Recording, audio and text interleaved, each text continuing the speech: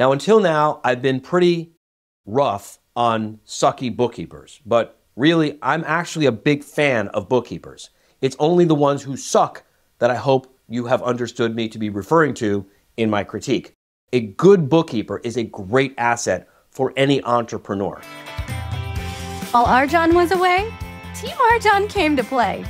Well, the cat's out of the bag now, folks, but we're still here bringing you our favorite and most importantly, actionable insights to RJon's newest book, Profit First for Lawyers.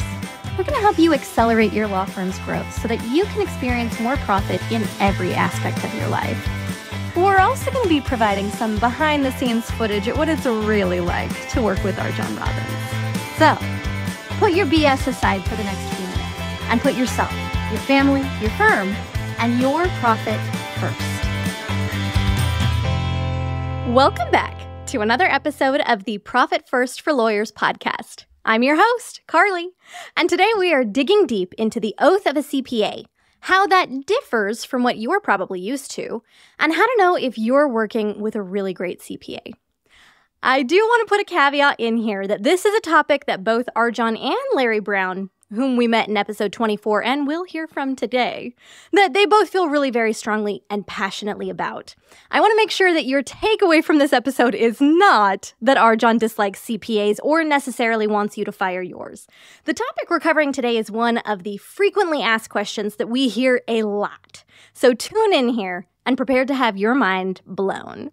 As a quick introduction in case you missed it, we heard certified CPA and tax strategist Larry Brown talk about how it was at a tax strategy workshop where he realized that the relationship with his clients and his business model needed to change. To hear all about it, go back to episode 24, Your Law Firm's Secret Weapon, Tax Strategist. We've got that linked in our show notes. For now, pour yourself a glass of milk because RJon is about to get spicy. The following is a clip from Chapter 7 of the audiobook. If you're reading along, skip ahead to page 51. For some context, RJon is talking about the difference between the oath of a lawyer and the oath of a CPA. Now, he had just gotten done reciting the oath that he took when he was admitted to the Florida bar in 1998. I feel the need to mention that he couldn't recite the oath without raising his right hand, and our camera guy and myself laughed at RJon mercilessly for that. Okay, but I digress. So he had just finished reciting the oath that he took, and he's now getting ready to recite the Florida's Oath of Admission for Attorneys. Now, RJon is going to make the plea, and I'm going to echo that here, that you not turn the dial because it sounds like it's going to be boring. I promise he'll get to the point pretty quickly, and it'll get exciting from there. All right, let's roll that clip. As a representative of clients, a lawyer performs various functions. As an advisor, a lawyer provides a client with an informed understanding of the client's legal rights and obligations and explains their practical implications. As an advocate, a lawyer zealously asserts the client's position under the rules of the adversary system. As a negotiator, a lawyer seeks a result advantageous to the client, but consistent with the requirements of honest dealings with others. And as an evaluator, a lawyer acts by examining a client's legal affairs and reporting about them to the client or to others. So no matter which state bar you are admitted, I'm sure you're going to find Florida's Oath of Attorney and bar rules of professional conduct to be pretty familiar and intuitive. Yes? You might even say, this is common sense.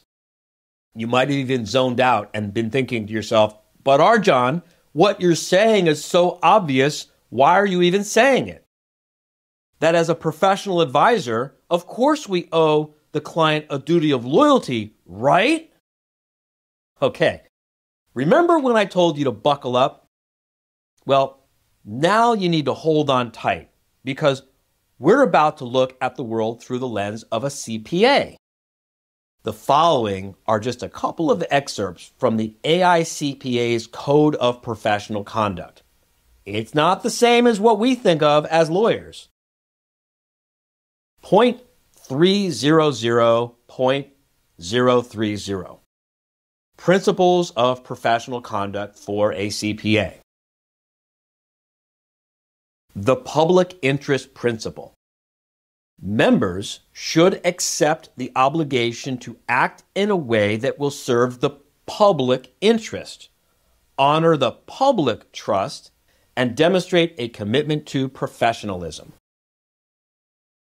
A distinguishing mark of a profession is acceptance of its responsibility to the public.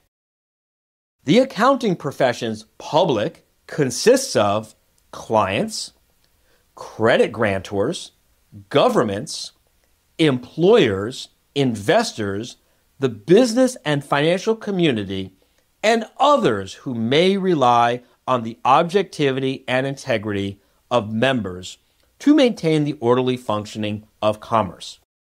This reliance imposes a public interest responsibility on members. The public interest is defined as the collective well-being of the community of people and institutions that the profession serves. In other words, your CPA has sworn an oath to act in a way that will serve the public interest.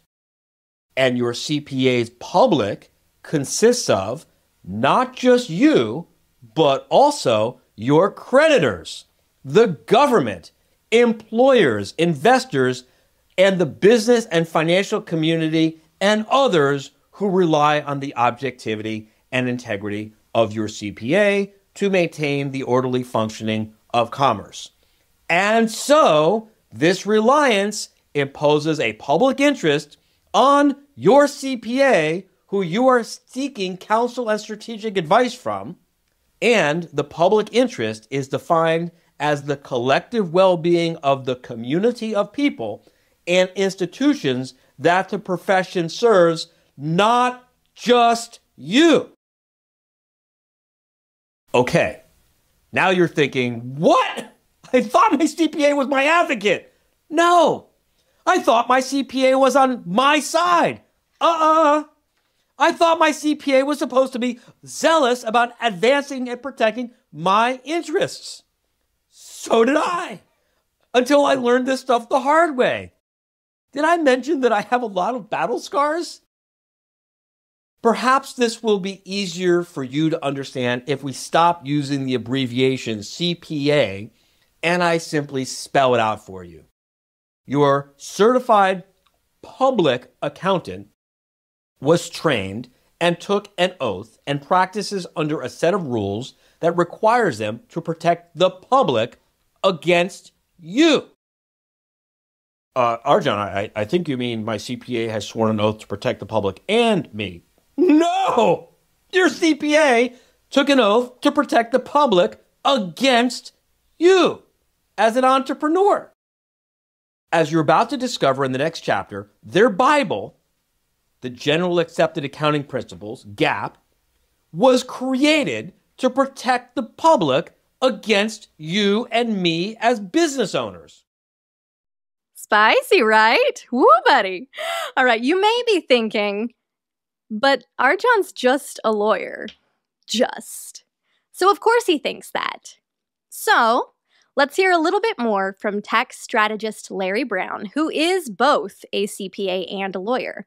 Here's what he had to say about the oath of a CPA and his own light bulb moment when he realized that some changes needed to be made to best serve his clients, which in turn led to massive growth in his business. Let's roll the clip. So for those who are listening then, Larry, can you talk a little bit about, you've mentioned that there are some accountants that are themselves scared of the IRS or that they are not advocating for the clients the way that they should. How do our listeners know whether or not they have a good accountant? Well, let me give you some background. Many people who are having their taxes done are having them done by CPAs. And again, I'm a licensed CPA. And of course, CPA stands for Certified Public Accountant. Okay, the public part is very important because I went to a continuing education program not too long ago for CPAs. It was an ethics program, and the first slide on the program said, "A CPA shall not place their own interest or their client's interest ahead of the government's interest." I did a double take. I read it again. CPAs cannot put their own interest or their client's interest, emphasis on client, ahead of the government's interest. And that, I'd known that, but I'd never seen it in writing. That is an ethical canon for CPAs. CPAs are also ethically obligated to be conservative. Okay. And there's not a CPA out there who will disagree with me. These are ethical canons. We often say that CPAs are all about compliance. They're all about accuracy. File the return and make sure it's an accurate return. That's a given, that if a return is going to be filed and it's going to be accurate, what you're looking for is an advocate. And so lawyers contrast the ethical obligation to be conservative and to be concerned about the public interest with a lawyer's obligation to be a zealous advocate for their clients.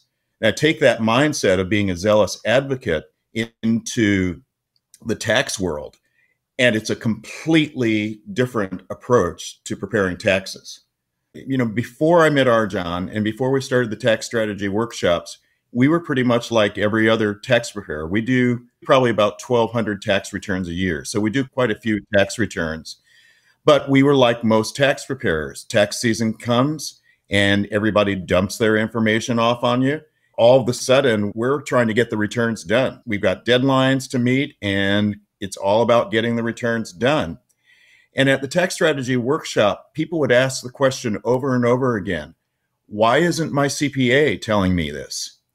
And it occurred to me that we weren't telling things like this to our own clients because we were always in the rush to prepare the tax returns. At that point, we changed our business model. And we said, we're doing our clients a tremendous disservice by not meeting with them on a regular basis. So we said, now, if you want to become a client at our firm, you have to agree to meet with us 4 times a year. So that by the time April 15th comes around and we're filing your tax return, there are no surprises.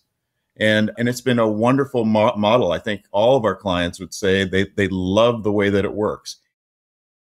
Something that I have heard both Larry Brown and RJon say is that a good CPA is worth their weight in gold. Period, exclamation point, 2 exclamation points. And now that you know the difference between these 2 oaths, you can ask the right questions of your CPA, and you can have confidence that the people that you trust with your finances are your zealous advocates. Consider this your public service announcement from Profit First for Lawyers. All right, that's all we've got for you today, folks. Stay tuned next time as we speak with a member of RJon's inner circle who has spent much of his career growing multi-million-dollar companies and who shares some of the best advice he's gotten in the field. You're not going to want to miss this one, folks. We'll see you there. Thank you for joining us on another episode of Profit First for Lawyers. If you're enjoying what you're hearing, tell a friend. And buy your copy of the book at profitfirstforlawyers.com. Your future self will thank you for it. And we will see you next time.